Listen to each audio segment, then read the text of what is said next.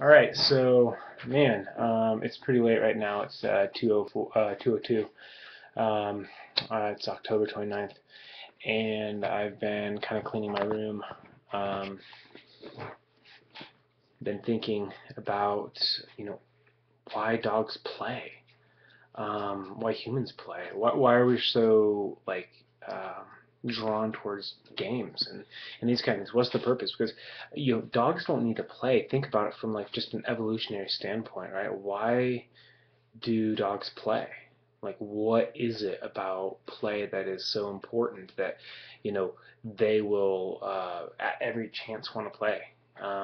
What is it that about playing games really that pushes humans to come home and play, right?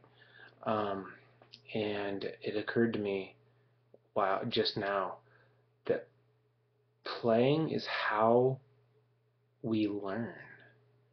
That we learn through play. Animals play because that's how they learn. That's the purpose of playing. The purpose of playing is uh, establishing hierarchical orders, um, understanding who we are, social activity, all these things. But really, what it boils down to is we're learning. We're learning about our environment. We're learning about the things that are around us, how to utilize things. But we do that through play. Play is the most effective way of learning. Wow. And this is who we are as creatures from this is why, because we know we figured out how to play like dogs. I know this is going to sound a little bit weird, but I think dogs have evolved to be man's best friend.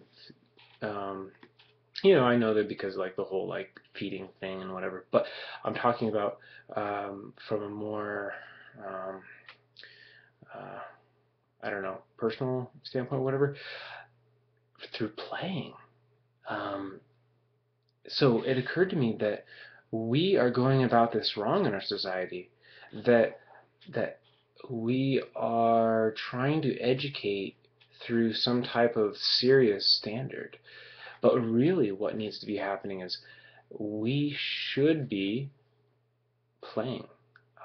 Our whole education system, from day one to forever, should be a game, a playing.